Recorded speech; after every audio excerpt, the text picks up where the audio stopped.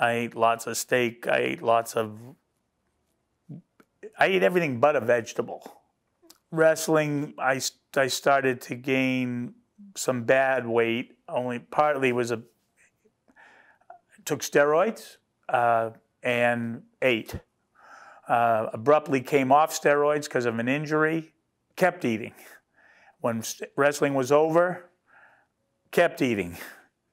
Health from age 30 on, probably not very good. Didn't move well, you know, loss of breath up and down stairs, you know, just, I was 6'4", but I was 340 pounds. So, I mean, I didn't look enormously obese, but I was obese.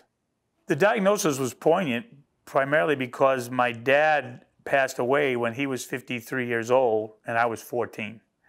At this time that I got diagnosed, I was 53 years old. My oldest son was 14. I had flashbacks of me without a dad, and that just wasn't something I was willing to let happen to the next generation.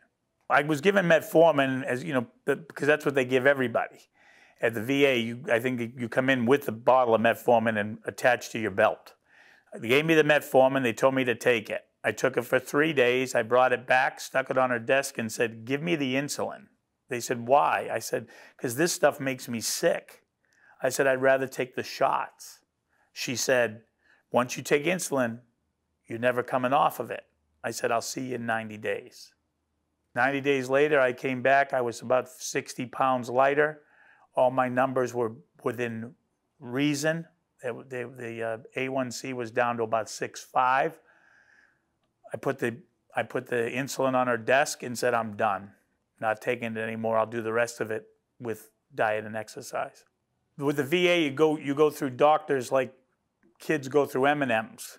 And I went to the doctor. I was approximately 15, 16 months post-diagnosis.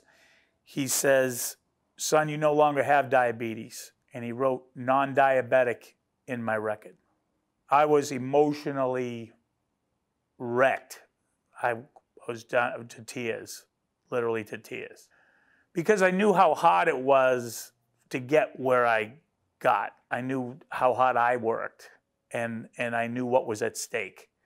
So it gave me a lease on life that I probably didn't deserve. My numbers today are all under normal ranges, under 5.3 A1C. All my blood sugar numbers are to the point now where I don't even bother anymore. I don't check. Hey, I'm Bob Blackburn. I reversed type 2 diabetes with the help of two things: a whole food, plant-based, no oil diet, and Dr. Neil Barnard. Without those two things, I wouldn't be sitting here today.